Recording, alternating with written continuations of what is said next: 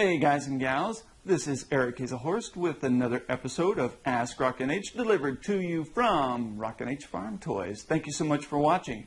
Here, today's question comes from Michael. Michael asks, hey Eric, do you or can you make drop deck sprayer trailers with water tank and pump and shuttles and all that? Just wondering, if so, what would it cost? Well, great question there, Michael. And the answer to that is yes. Yes, I can make them.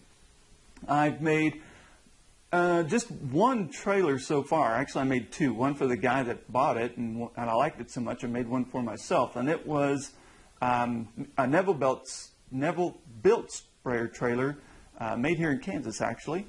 And it was a 38-footer. And that one was scratch built out of brass and had the tanks and all that fun stuff on it. And a wood deck, too, which is kind of cool. And that I scratch built.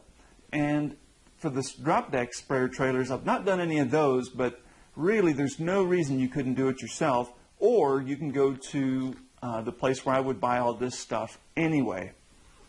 Go to mooresfarmtoys.com, and Jeff over there and his gang will set you up with a complete sprayer trailer. If you go through his website and look through the list of custom things and whatnot, you'll find sprayer trailers that are step decks with a caddy that he cast out of something. It's die cast, and they'll hook you up with the tanks and all that good stuff. And they're pretty cool.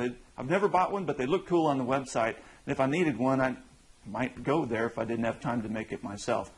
If you wanted to DIY that project, you can stay at the same site and buy all those parts and do it yourself. So you can buy mixing cones and pumps and tanks, and then the sprayer caddy. You can buy a step deck at one of the dealers at AskRockinH.com.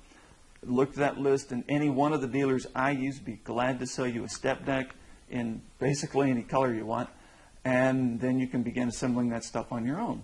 So that's how you do it. Glad to build it for you, or you can go to Jeff, or you can do it yourself.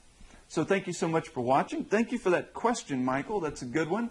And if you are watching this from anywhere in the world but rockinhblog.com, make sure you slide right over there, leave a comment, leave a question, because I'm likely to answer it for you. So thank you so much for watching. We'll see you next time.